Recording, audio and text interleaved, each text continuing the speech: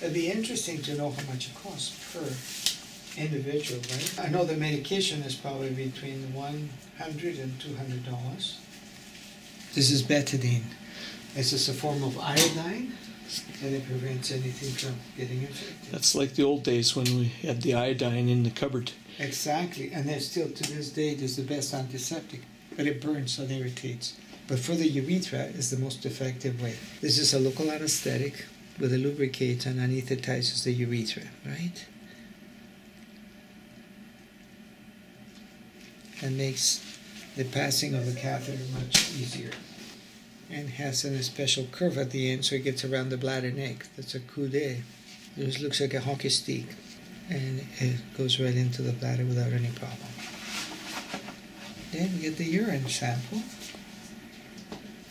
Last treatment, we need to make sure that we know that the urine is for sure not infected, right? Every time goes to the lab. That's another added to the cost, right?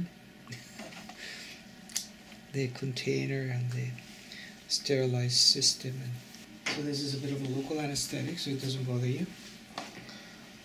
Now that your bladder is completely drained, this goes in here.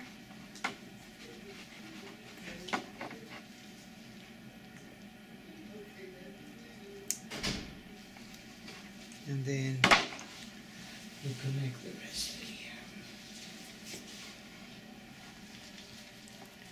That's the medication already blended into that.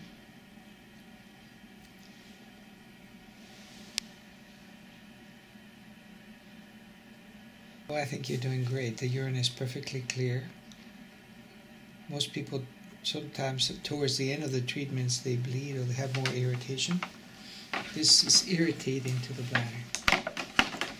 So I'm glad it hasn't caused you any problems. No, it definitely hasn't. Well, that's fantastic. We'll get a look in the bladder in 6 to 8 weeks and everything should be fine.